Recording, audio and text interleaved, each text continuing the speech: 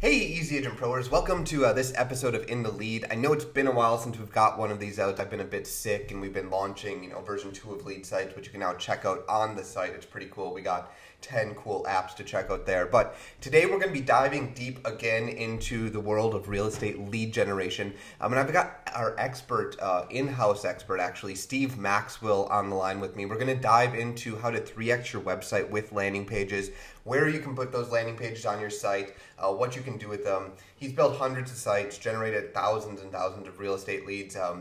We hired him. He's an expert in SEO. He's probably talked with a few of you about your plans for SEO and your plans for lead gen. Steve, welcome to the show. Morning, Tyler. Yeah, so I know it's a little bit early over there in Albuquerque, but we're going to do the best we can here. Sounds good. So we want to dive in today.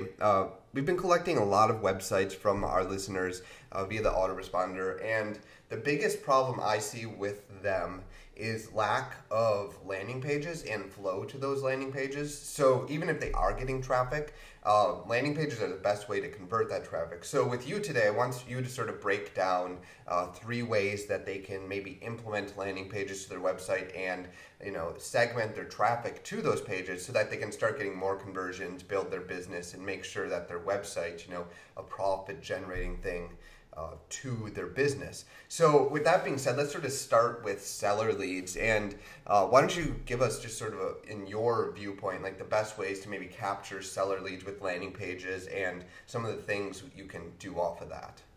Sure. I think one of the best ways to capture seller leads is obviously through, paid methods. You can use a paid platform to drive traffic directly to your landing pages. I mean, that landing page will have a singular function, and then the user can complete the function, and then you acquire the lead.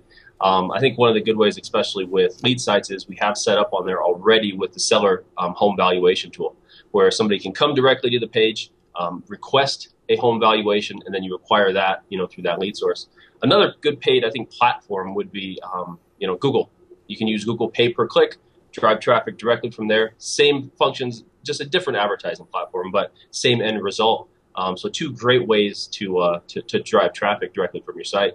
Also, your general site traffic. I mean, if you're going to get traffic coming to your homepage and other parts of your site, through calls to action and through direction of that traffic, you can move them onto that individual landing page and then acquire them, as a potential lead as well. So let's dive into that a bit more. What is a call to action specifically? Like how does that look for you? You've built sites, you've seen a lot of them. Like what's that look for and what's working right now with those calls to action? I think calls to action, what they do for a site is, they give it a real clear message when a user comes to that site. So I call it clarity of message, right? It's just huge. That user needs to know why they're there, the activities that they can do, and then the pathways that they can get, I think, to that information that they're seeking. Because remember, majority of your traffic, they're going to be coming off of they're asking a question, right? They're using Google as that source to, hey, I have a specific question that I need answered. And once they come off the search engine, now they're on your site to have that question answered. So that's what the calls to action do. They give them those clear activities and the clear, again, paths to go back into your tools or information to answer their query.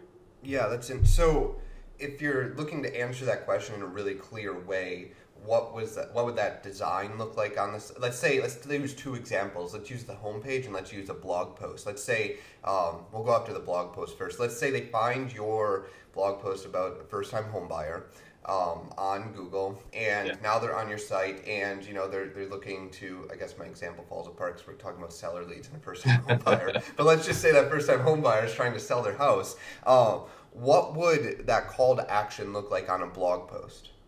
So the call to action on a blog post would simply be, to prompt somebody to get the home value, analysis. So you can have something like, want to know the price of your home, and then they click a button, which would be then a graphic or a textual presentation, and that would direct them into your landing page. Where would you put that button on the blog page? Typically, especially like on lead sites, we run those across the top consistently. You also have calls to action going down the right side of the screen, and then within a blog post, because again, while that user is consuming your blog post, which I think falls into more the marketing side, the content marketing side, right. They're already engaged. They're already getting an actual value from their site. And as a marketer, we see that is where the users become responsive to your calls to action. And again, it's really just a graphical presentation of something that they can click and it's telling them a clear activity they can do, and then they're directed to that activity. Right. So I think that's something that people could really like. From the sites I saw from our study, we've got like 200 or 300 of them now in my email. Like, if you take a graphic like Steve's talking about, and I think you said something like get a free home value or find out like home prices are rising, you know, figure out if yours is worth something that you might want to sell it for.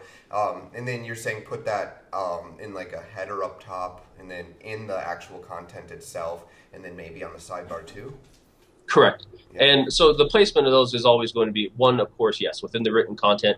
Another place you can have an always running call to action like we do at the very top of the sites where the user consistently sees that particular you know, call to CTA. And then the sidebar, that's always a great place as well because it's a constant that runs as they browse the entire site. So again, the more times somebody sees a call to action, if that is something that are there, if that's something that's going to answer their query, then they're more likely to, you know, respond to it after viewing it, you know, multiples. Yeah, I mean that's what we see on our site, Easy-Agent Pro's blog too. Is that like, you know, the header bar that gets a message across, and maybe 1 to 3% of people click that, and you have a sidebar, and maybe another 3 to 5% click that, and then in the content, that's where you get your most traction. Actually, is the calls to action off that. So let's go back then to that homepage example because I think a lot of sites are confused with their homepages. What are sort of the, like, we're in seller leads right now, but what calls to action do agents need to have on their homepage to get people to certain portions of their site? Well, I think you need to consider always, you know, why are people coming to my site, right? And so they're going to be there for one of three reasons. Typically, they're either buying a home, selling a home, or they need information on either of those two processes, right? So the minute they get to your homepage, you need to have those clear pathways, which, you know, you offer those through the calls to action. So, like, for example, on ours, we use 3 large calls to action always on the front, and we see that they convert really well. And that is, you know, buying a home, selling a home, and then get information, which is seller, or I should say tips, real estate tips on how to, you know, do either of those processes better, or, you know, many questions within both. But so why does that work compared to like these are just big ginormic graphics you're talking about, big buttons they can click to, you know, if they're selling, getting a seller landing page, buyer getting a buyer landing page. Why does that work compared to maybe just sort of like, you know, someone would argue it's in the menu, they can find it anyway. What's the difference between those two philosophies? I think it's proactive offering is what it is. So you're not passively waiting for somebody to explore your menu and then your sub-menu and maybe even a sub-menu of that.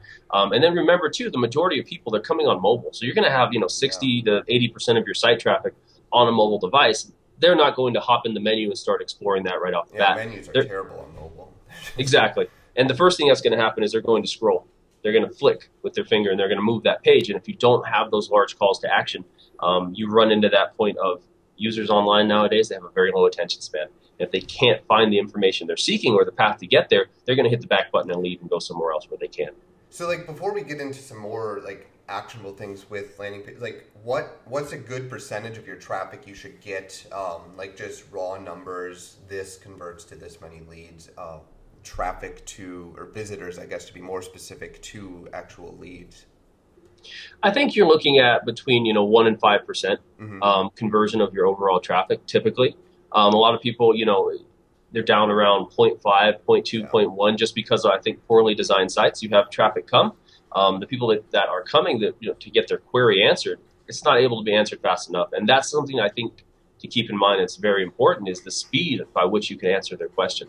If you can't supply them with that information very quickly, again, especially on a mobile device, I think that online mentality, that online ADD sets in, and they're going to hit the back button, they're going to leave, and you know, you're not going to have that chance to get them into your content where you can give them that value and then acquire them as a lead. Well, that's really interesting too, because if you take like 3%, or like everyone wants to focus on SEO and traffic, like those are our 2 biggest requests for blogs. But at the end of the day, like if you're getting 0.2% of your traffic to convert to leads, or I know people getting even less than that, people with massive traffic and they just don't have any lead capture, and we're trying to help them. But like, if you're not the best thing to focus on at most realtors is the conversion aspect, because traffic building, you know, you just get sucked into it because it's fun. You know, the conversion stuff is a bit, you know, you have to make graphics, you have to think about how people move through the site and maybe look at Google Analytics. It's not as fun really, but it's crucial, because in order to get, let's say you boost, by listening today, you put a graphic on your blog sidebar and in your blog, and that goes to a landing page like the seller landing page. Like you can theoretically go from something like 0.2% of your traffic converting to 1 to 2% of your traffic converting, and it's like a 10x multiplier, where if you tried to 10x your traffic, you're going to, instead of just putting 2 graphics in a landing page on your site, you're going to have to spend like tons of money on Google and do like just tons of I think that's something that agents need to understand, is that these are two things and both really matter, and sometimes the low-hanging fruit is the conversion. Absolutely. And I think too that just starting off, I mean, why not have the conversion aspect already met? It's not a hugely costly venture to get it. I mean, really all you're doing, you're creating a site that has a clear message, calls to action, has well-placed data, and is engaging for your user. I mean, why not have that met from day one as you build your traffic? It just wouldn't make sense to me to have something that's low converting for, virtually the same effort and same time.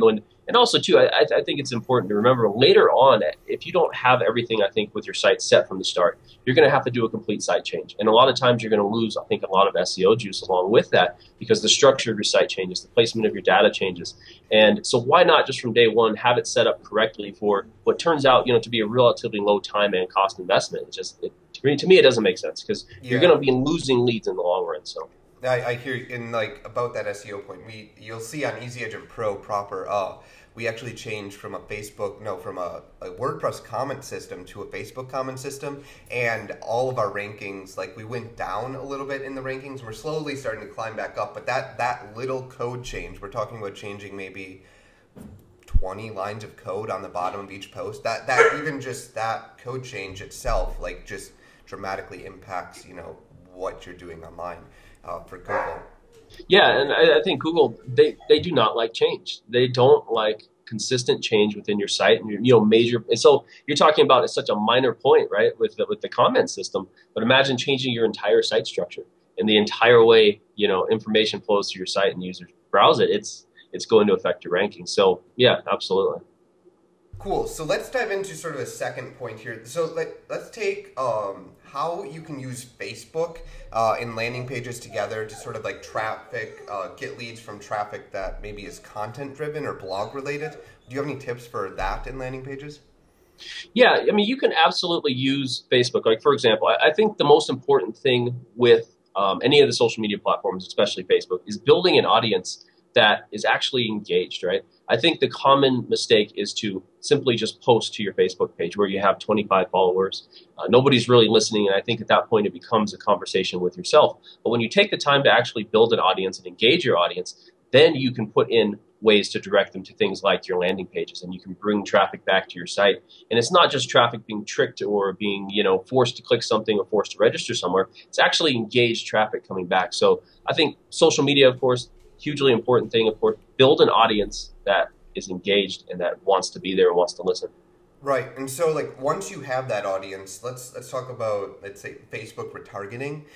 What would you do with Facebook retargeting people who, and for those of you that don't know, you can put a pixel on your site and then your ads on Facebook can actually be shown to people who've already been on your site. What are ways that you would show them things, maybe blog posts, maybe other page on your site that then capture leads?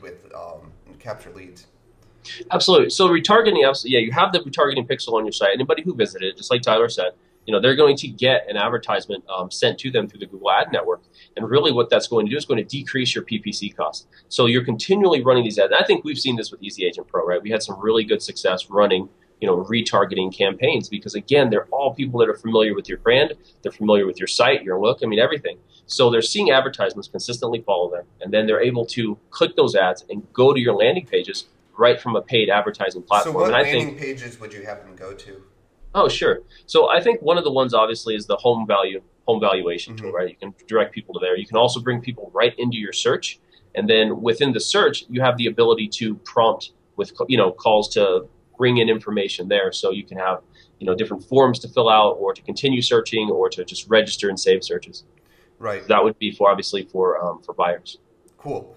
Yeah, so you can drive people straight from the ads on Facebook, on Google, retargeting on both those platforms back to your landing pages for sellers.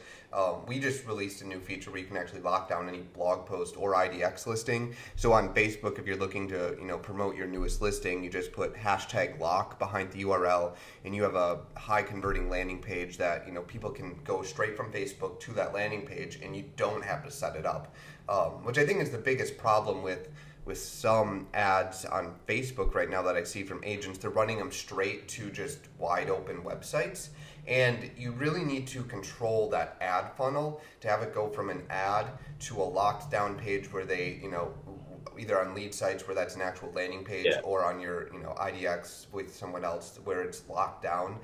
Because if you're not getting that ROI from the retargeting to a lead capture, it just sometimes breaks down the percentage of your overall traffic that really converts to leads for you.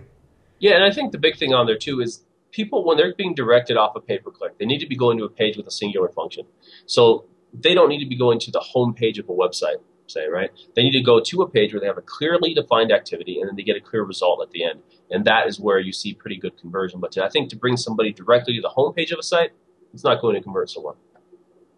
So so let's take a look then at sort of SEO. We talked about it a little bit earlier, but how would you, let's say someone sets up their landing page, they conversion optimize their blog, their homepage, then they start running some maybe Facebook retargeting with lockdown listings, lockdown blog posts, lockdown first-time home buyers.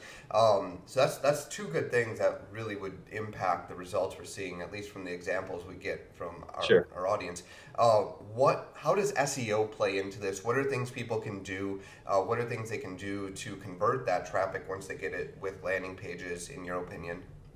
Okay. So, I mean, obviously, once they bring back, the traffic coming from PPC or whatever, they do your conversion process, you get that partial lead. But I think the thing that I want to touch on with the PPC essentially would be this.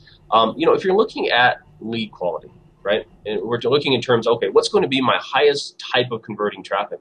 And I think that definitely comes from organic traffic, right? Bringing in organic traffic to your site. Because if you had, a scale of 1 to 10, right, and you had PPC down there as a 1 to 2 type lead with maybe an 18-month cycle where maybe you're going to convert that person within 18 months with lead quality, but you're looking at something where, like what we see, right, with our own leads that we generate with our company through, actual organic type leads, you're looking at a very high conversion rate, and you're looking at a customer that's engaged, that has already kind of pre-qualified you through the content that you've created, and then, they're now approaching you to have that conversation about your service or about your product. So, go ahead. I agree. I think the metrics we're tracking, it's a 3 to 4 times differential. Like if someone finds us from Google, they're 3 to 4 times more likely to do business with us, just from all the data we're tracking. Where if we get them from PPC, it's a bit colder relationship. You can supplement that coldness with some blogging and testimonials, that build trust, but it's just not as organic. Yeah, and I think consumer bases too, you have to keep in mind, they become conditioned to certain forms of advertising. So I think PPC, you'll see a lot of these models that their entire main vein of their advertising, or I should say their marketing plans, focus around PPC. Let's just simply run PPC, and that is it, right? But I think, the consumer bases, they're very conditioned to advertisements. They're conditioned to looking past them. And that's where content marketing comes in to draw in a different kind of lead. Because I think people would agree with you on that, but they're probably going to be saying, okay, Steve, but what do I do to get those results that then supplement my PPC, or just get me leads in general? So what would be your 3-step, 5-step guide to do this now and you'll get some SEO results, and then you can double down on that in the future? So, first thing is, the overall concept would be never neglect your organic strategy. Never neglect that. You can run PPC, you can bring in leads through there because you need action immediately, but never neglect the organic side of that. And what does an organic plan actually break down into? From my perspective, to take it down to a full would always start with keyword research. Come up with a map that you're going to attack. And then after keyword research, you want to create content based upon those keywords. And then the third step is always the marketing aspect, where you are now going to take the content you created, market it, draw people back in, and please Google with all of the calls that they need to yeah, rank. that's all. So how do you I know you've taken a few of our clients through this. How do you recommend people attacking the keyword research? Like, do you have them find 10 keywords, 500 keywords? What's your method there? Typically right there, you want to start with between 75 and 150, right? You want to have a good amount of keywords. And here's the way that I attack it. And here's, I think, the best way for small business. Because remember, your site's not going to have a ton of SEO juice and authority in the beginning, especially with, backlinking coming from other, authority sites. So you want to attack some longer tail keywords first. Get ranked within those. Start to build up your site's authority. Could you start give to build an up example of a maybe long tail keyword? I know you're in Albuquerque, so like of an Albuquerque real estate website. Like, what would be a good long tail keyword?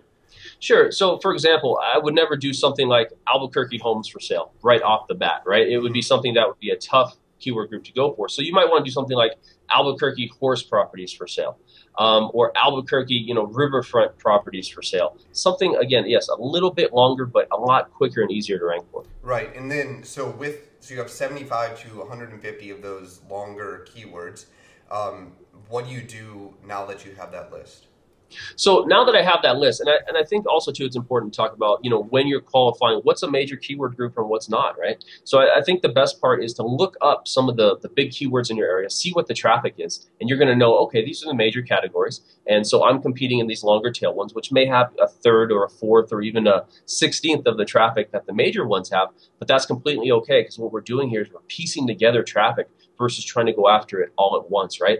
But the piece together traffic, it's funny because you end up appearing pretty much everywhere in search, just like we do, right? If we rank for things like BISBO letter, collateral searches is what I call them. So I think piecing together those collateral searches, into one large traffic group becomes a very good place to be because you've already taken care of pretty much every single place that somebody's going to be searching for all these collateral type needs with real estate. Yeah, that's really so you've found those keywords, you've made like one post or one page on your site that's dedicated to answering that query that someone's typing into Google. So now how do we go from that point to making the page to, is there anything else you recommend SEO wise, or do you just focus on conversion at that point? I think, obviously creating the content, right? You come back to some very basics of the basics, which is on-page SEO. You want to make sure, your on-page SEO is correct. From matching, the title of your page to your H1 to, your H1 tags on the page and 1% keyword density standard. And then, linking out to other articles that are, relevant within that category. So, I mean, the very basic of the basic, yes, that needs to be paid attention to because that is how Google reads your page. I mean, the bot comes and it reads it or the spider comes and it reads it in a certain format. And if it's not formatted in that way, you're going to lose a lot of the SEO effect that you would have. Google says, well, what's this page really about? I just don't know. I can't tell. I need it in a format I can read. So that's the second component is not only so you identify, you create, but during that creation process, it's really a simple checklist that I send people. It's about a 14-point checklist. And all it does is detail, here's how to structure your page so Google can read it. And that's, step 2 to moving in. Yeah, and that's the only way we've seen SEO results ever work is, building those little blocks that over, a month, over 2 months just turn into something enormous. So then, okay, let's say you're getting traffic from like a few of these small blocks. What can you do on those pages with the calls to actions, with maybe linking to locked pages, linking to landing pages to convert more of those people coming from Google to email leads, to full leads, to buyer leads, to seller leads? Absolutely. So again, that goes back, you're right, to the call to action conversation where now somebody's there, they're engaged in your content, now they're listening, right? And that's the huge difference is you have a listening audience at that point. And during that time, while they're engaged and listening, now you can put your products or services in front of them. And with the calls to action pages, yes, link out to your home value analysis page. If it's a article that was directed at sellers, they're there, they're reading, now you can prompt them, right? And you're going to get a higher response rate for your conversion. You could also use our lock feature, create actual locked pages, right? With content behind it, maybe guides, potentially, tips that the general public couldn't get on your site. And people are more than willing to proceed past those and give information to get. Why? Because they're listening, because they're engaged. You pre-qualified yourself. So I mean, that's what we've seen. I think we have some flyer templates on our site, and we just link to a downloaded version of that. And I think we've collected something like 6,000 email leads through that. And so that's the real strategy that works. Is say, let's go back to Albuquerque Riverfront Properties. Get then a download of your 10 things you need to consider before buying a house on the river, because otherwise you get flooded or something like that. And then you link to just using lead sites, you could link to a page that's locked down. You can make a landing page and make a downloadable collateral with some tools if you don't quite have a lead site yet. But that's the way that we convert the most. Like, you can have sidebar call to action, you have a header bar calls to action, but that download for a bonus of what they're already looking for converts like crazy. Yeah, because you're really just expanding upon that conversation more. You're just taking the conversation to the next step, and it's completely relating to what you're talking about. So yeah, it completely makes sense for increase. Yeah, that's cool. So that's like 3 really great things. We'll write that up. Thanks for sharing those. But we'd like to shift gears sort of at the end of this and like just ask everyone we have on the show like a few favorite questions. So like, are there any books that you've read recently that you'd recommend to people or find yourself reading again and again? The ones I read, just time and time again, obviously, are HubSpot. They have just some their library on there is just fantastic. Mm-hmm. Those are really, I think, for SEO wise. There are also some great blogs out there that, just have really good SEO information. And again, with even though we're an SEO company, even though, it's something that we do day in, day out, you can never learn enough. You've never learned it all. Right. It's ever changing. So yeah, HubSpot would be my recommendation. You can log right on there, just check out a wealth of information, readmes and PDFs. Yeah, they have. I love their infographic. I think they do infographics on Tuesday or something, and there's just fantastic breakdowns of awesome stuff. So yeah, thanks for coming on the show, Steve, and sharing your wealth of knowledge with us. I'm sure people will love it. I'll break down this stuff and link it up. So if you're listening on the podcast or on the YouTube channel, be sure to click back to the site. I'll bullet point stuff so you can just copy paste it and implement it into your business. Hopefully 3x your website traffic conversion, because that's what today's been all about. So thanks for your time, Steve. No problem. Thank you, Tyler. All right. Have a good one. You too.